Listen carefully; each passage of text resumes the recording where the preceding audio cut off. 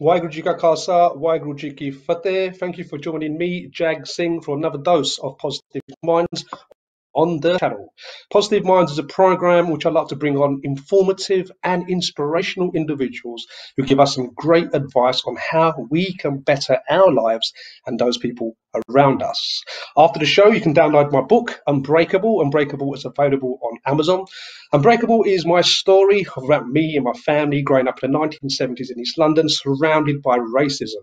And the story tells you how I got from there to here. So after the show, download my book, Unbreakable, available on Amazon. And you can also catch up on previous Positive Mind episodes on my YouTube channel, Jag Singh, The Inspiration Zone. Okay, so type in Jag Singh, The Inspiration Zone, and you can download my videos. Today's program is about I always tell you guys, right, that you need to find your passion and build around it. And today I've got a guest with me whose father got him a Tabla drum set at a very young age.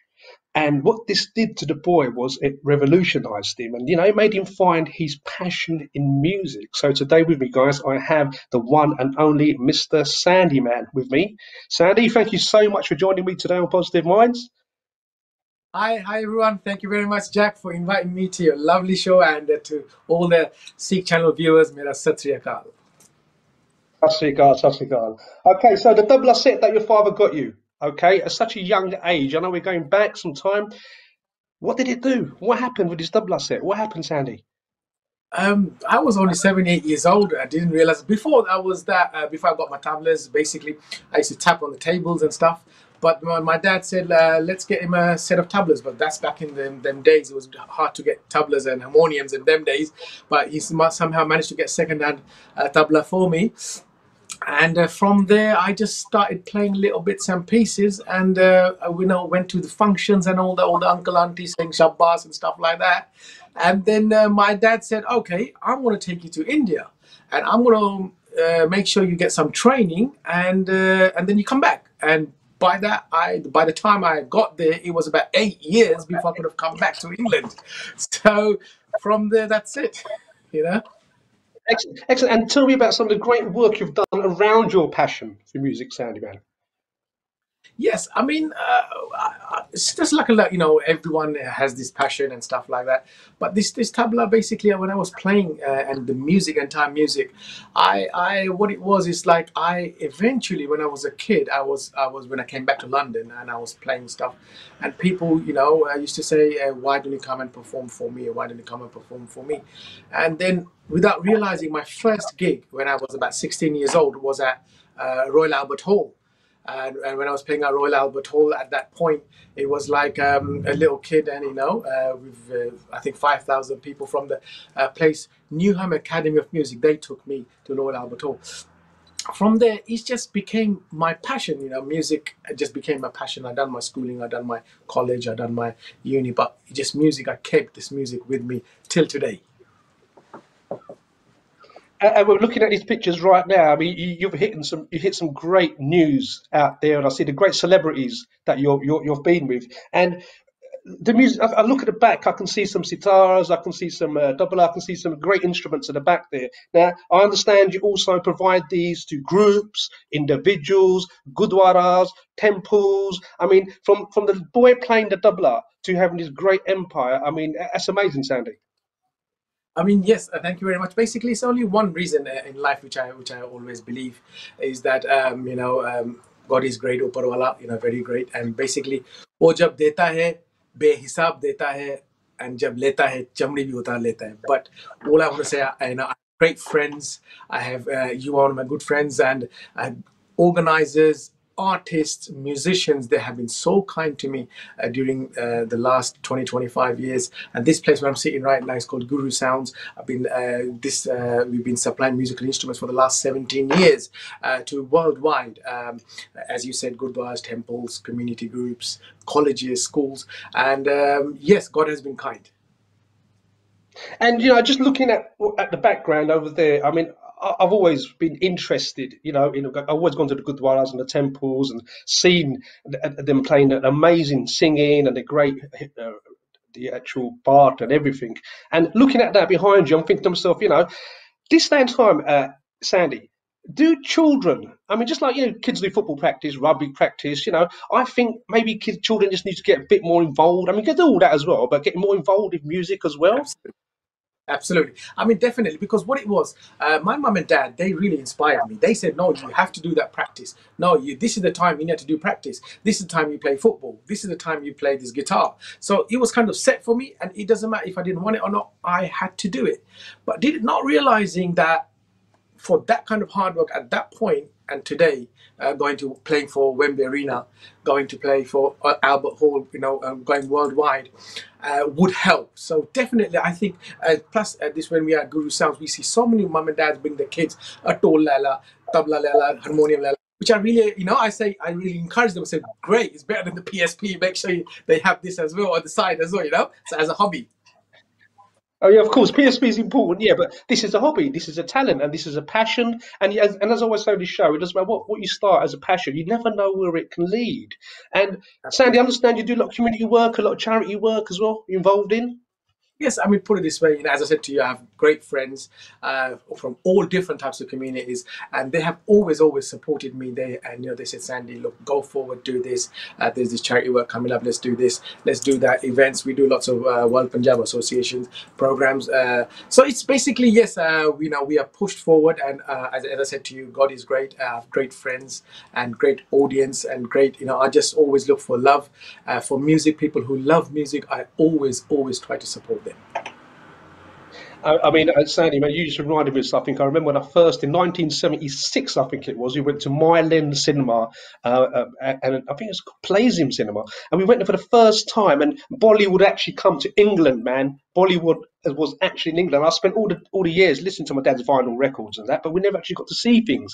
And there was no internet at that time. And going to see the first Indian film, it was like, wow. It was like, I think it was Sholly or something, Vimita Bachchan. And hearing the music, the cultural music. I mean, we're used to listen to the English music on the TV, which is great, yeah. But to hear the Indian music and the passion and the peace that comes from it was amazing. Absolutely. And Bollywood is a big thing. Yeah, and from there I was hooked. I was hooked even up to this day. I still listen, keep up and track with all the Bollywood music that comes out, and I find it's fascinating. Sandy, do you also obviously your passion is music and instruments and everything that you got around you? Do you also do lessons as well? Do you teach people? Yes, basically now at this moment, definitely because it's COVID time, we have no events. All artists, we don't have any events. So at this moment, before this pre-COVID, I mean, I was flying all over the places with different Bollywood legends and stuff and performing. But now at this time, be honest, for the last year and a half, it was like do vakti roti, bit of exercise, yoga, teaching, practice, and then go to sleep. That's what's been happening for the last year and a half. Yeah, so definitely, yes, I do teach. Superb. And another thing you spoke about earlier, but I'm not going to brush it over because I want to talk about this to you. Yeah, Royal Albert Hall at the age of 16. I mean, well done. First of all, congratulations for that. That's amazing. How did you Thanks. feel, and how did you feel when you performed? Because I was 16 years old, it was for me. It's a brand new experience. I mean, it was like I was playing on the stage, and the entire audience was darked out, blacked out, couldn't see anything. But as soon as I finished, all I could hear is people just applauding, 5,000 people together. But that was happening when I was 16. But just 2-3 years back, I was performing for the Bootleg Beatles, and I was again invited back to Royal Albert Hall to perform for the Bootleg Beatles for the Sgt. Pepper 50 years of celebration. So it was a phenomenal experience playing in Royal Albert Hall because it's one of the prestigious venues, and it's like basically a feather in your cap. So for me, it was again a blessing for me to get there and perform with this fantastic Bootleg Beatles group. And again, I traveled with them everywhere around UK. But I have to say, performing Royal Albert Hall is, I mean, it's basically, it's just one of the blessings you can ever have in your life in the music industry. Excellent. And to the viewers out there who are watching right now, and if you're young and you're thinking to yourself, I don't want to learn how to play a piano, or you're learning a violin at school, whatever instrument you're learning, what musical instrument you're learning, don't you ever stop and say to yourself, you can't be at the Royal Albert Hall by the age of 16, because Sandyman done it. Okay, so let him be a role model to everybody out there, all the children out there, right? That dreams do come true, but it's got to be done by doing hard work. Is that right, Sandy? Because I remember, I've read on your website, I mean, you spent hours and hours playing the tabla, didn't you, as a youngster? Yes, I mean, definitely, I remember them those. I mean, thanks for reminding me. Them days was like I used to just lock myself in my bedroom and keep on practicing. And I remember my mother; she's not alive at the moment, but she used to bring me the breakfast and sometime lunch. And when she used to give the lunch to the door, it was like breakfast was still there. I didn't open the door. I was so lost in my practice. I'm talking about 4, 5, 6 hours, and them was the hard days. I guess for everything you need to put hard work in. But yes, definitely, if your family is there, if they're supporting you for your hobby, especially music, they're supporting you. You are one of the lucky guys. Make sure you make the most of it. If your parents is investing time, is investing the money on instruments and stuff, make sure, just for your sake as well. Look, in today's time, we are all trying to be positive. And music, whoever, I remember Guru Sound has been so busy during the pandemic. The reason why people were at their houses, they wanted music therapy. They were buying instruments, they were playing instruments, they were with their families, trying to keep within music. And that's when, it is your people like you and your program really makes a difference, because positiveness this is what we need right now in today's world. So thank you again, Jack, for and Seek Channel as well for giving this program to us. You're welcome. You're welcome, Sandy. And it's an honour to have you on here today.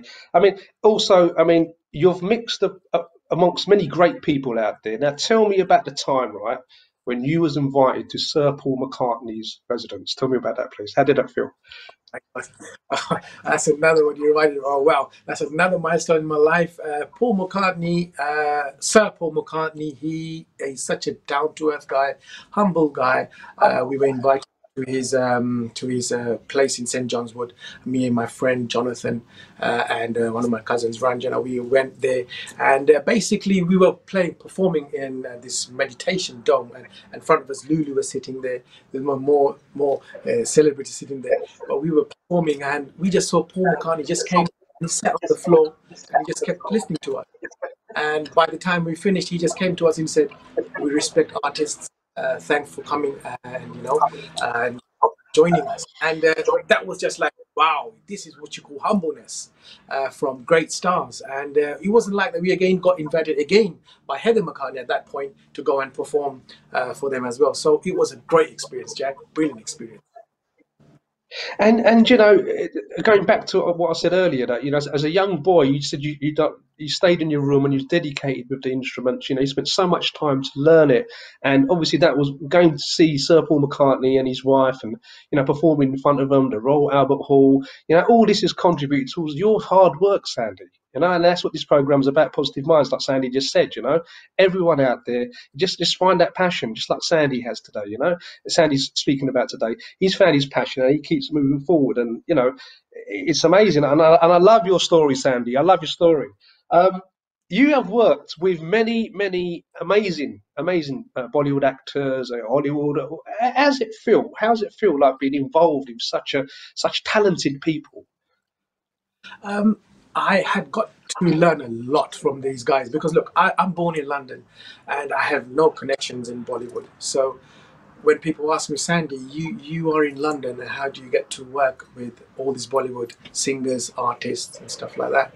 And I just say it's only one reason: Malik, God is great, and I just basically do my hard work. And what I've learned actually from whichever artist, I mean, entire Bollywood I've worked with, whoever I have worked, they have always taught me one thing: that be humble, be respectful to elders, and be truthful to your art, and then you will just keep on going forward.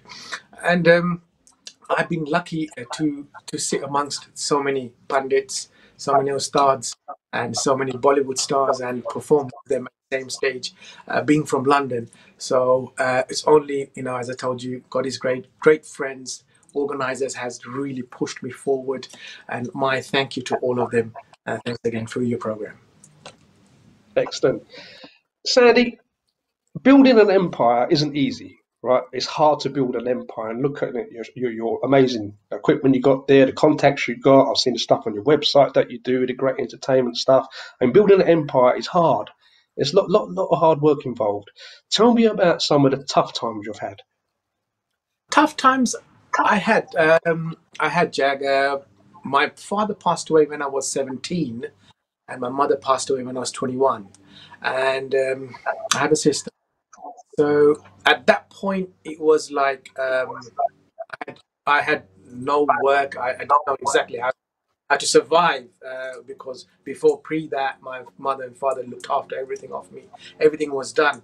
But all of a sudden, he was like, okay, it's me. If I don't do it, nothing happens. If I do it, then it happens. So at that point, I had to really graft a lot to survive. And it took me years to, it's no empire. I wouldn't say really an empire. Jack's nice of you to saying that, but it took me years to get to where I am today. And it is difficult times, and especially now, COVID times, which had never ever, I'm sure no one faced this in the entire generation, that we will be all locked indoors and, all this fear and stuff like that. So, and especially for the artists out there, or lots of my friends back in India, and the Asian subcontinent, they have no work. Artists, I'm talking about, who solely relied on, they had music, so they've got no work. So at the moment, it's a bit of a tough time. But then again, we need to be positive as much as we can, and just go through this tough time and go forward and be positive. Excellent answer. Sandy, if someone listening out there right now is thinking to themselves, I want to be a musician like you, like to go into music like you do, learn the instruments, learn the stuff, or to build an empire like you have, like I said before. What would your advice be to them, please? My advice would be definitely, look, if a guy from East London who's a musician artist can be invited to the Buckingham Palace at the Queen's Garden Tea Party to go and attend there, you guys can as well. Anyone can. Just put your hard work in, and as my respected elders and the respected artists and all the legends have taught me, just be truthful to yourself. That I want to do this. That can be like you're running a piano, you're playing a baja, you're singing or whatever. That okay, I'm going to do this honestly. I'm going to dedicate myself alongside whatever you're doing. You can be a doctor, accountant, or whichever profession. If you are doing music, just whenever even you practice for even 10 minutes, I'm going to do this properly, not just like quickly get it to make my mum and dad happy and I'm out. So be honest to yourself. You never know. Some point, somewhere, that's going to help you in your life. Excellent. Sandy, if people want to go on your website, tell us a bit more about your website and tell us about Guru Sounds. Where is Guru Sounds? How can people get in contact with you? Sure. Guru Sounds is an online company, and basically we're based in Hainault Business Park, but we are sending all over the world. So that's all the instruments. You can go to www.gurusounds.com and you can see all the information there. And at the moment, as an artist point of view, Jag, I'm trying to collaborate with the undiscovered artists in UK, Europe, wherever, where I want to work with them, young talented guys, where I want to share my experience, my knowledge, and make music together and bring them to different platforms if I can, with the friends, all the helps and stuff like that, and again go forward in this industry. Excellent. And going back, we just said there that getting new artists and everything. I was speaking to a friend of mine a few days ago, and he said he wants to be a singer, and he's tried so many platforms, he's tried so many record companies, and he's not getting nowhere. And recently, he got actually accepted by a record label, and he said to me it took him 550 shots at getting it right, but each time he got the rejection, he went away and he came back and said he's going to try again. Go back and he got rejected. He came back and he kept coming and coming and coming. And I think the secret there is that if you've got talent, you make when you take it to the table, somebody may say to you, unfortunately, it's not good enough for you. You're not good enough for us. We don't want you. But don't let that dishearten you guys out there, right? Like Sandy's just saying there, right? He's looking for some new young artists as well. Don't let that dishearten you. And and get contact with Sandy. Reach out there to Sandy and take it from there. Sandy, what are your plans for the future? All right, what are your plans? COVID's obviously gonna get better, and hopefully, things will change slowly. What are your plans for the future? Definitely, my plans for the future is, Jack. Obviously, when this, hopefully, I'm not sure if the COVID will ever go, but things are getting slightly normalized. We are people's person. Artists need to be on stage. We need to be on stage to perform, and that's our food for the soul. So we need to be on stage, need to perform. We need all the people's love back again. Oh, and stuff like example. Okay, that's fine, great. Online is great. To survive, that's great. But I'm sure once you've got a mic on your hand and you're on stage and hosting the show, it's a different buzz. So hopefully things will be getting back to again how it was, or if it go forward. And I need to. What I want to do now, I want to start an academy where I'm teaching, and my different artists will be teaching singers, musicians how to perform on stage, how to there's lots of microphone techniques, how to sing and stuff. Musicians, artists, learn the instrument. Some people is just like, okay, I can sing a little bit. Let's do it. Let's do a Facebook Live, or let's do something. It's quite difficult, if you don't learn. You need to learn a little bit. You need to practice a little bit before you can start. So we're going to be teaching all that kind of stuff through our academy, hopefully soon. And we need performances back, and we need the young talent to come forward and show the talent for whatever they have to show the talent and go forward. Excellent. And as a performer and an artist, I can tell by the way you just spoke this, and you are missing that buzz of going on the stage and doing your amazing work that you do. You're really buzzing for it. And listen, Sandy, I've run out of time, buddy, and I can go on talking to you forever. And we have that chat occasionally. You always inspire me. And guys, I hope Sandyman here has inspired you guys as well to follow your dreams. Sandy, thank you so much for coming on Positive Minds today. Thanks, Jack, for sharing me with all your viewers, with the Seek Channel viewers, and I hope I can see everyone on some stage, some event, somewhere. Thank you very much. Thank you. You're welcome, and may you go from strength to strength, Sandy. Now, listen, guys, there you go. A young child gets a drum set, a tabla, and over the years, he creates his own world. He follows his passion, the passion of music, and he creates this amazing world that he's mixing with great celebrities out there. And as I always say on Positive Minds, if he can do it, you can do it. Okay, guys, so just remember your dreams and keep moving forward, okay? Waheguru Ji Ka Khalsa, Waheguru Ji Ki Fateh.